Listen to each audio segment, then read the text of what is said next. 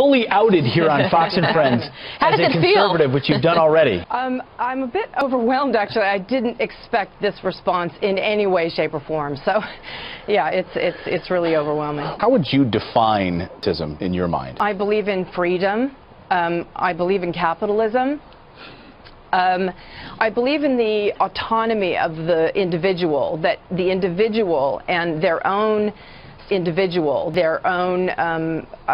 freedom, way for them to capitalism. Completely liberal town. Not just liberal, it's very, very progressive. We are not accepting of all views. You're not a pariah here for sure. Briefly, at the end, has anyone else come to you, privately and said, "I'm with you"? Yes. so they're out there. There are thousands, really. Thousands of people have come to me and said that. How about in Hollywood? I don't feel like I'm in a few. Yes. Well, thank you for facing your fears and being true to yourself and sharing your story with us this morning, Julianne. Julianne, I know it's not easy. You've done a great thing. I just really feel that it's for all different types of people. Friends in safe spaces.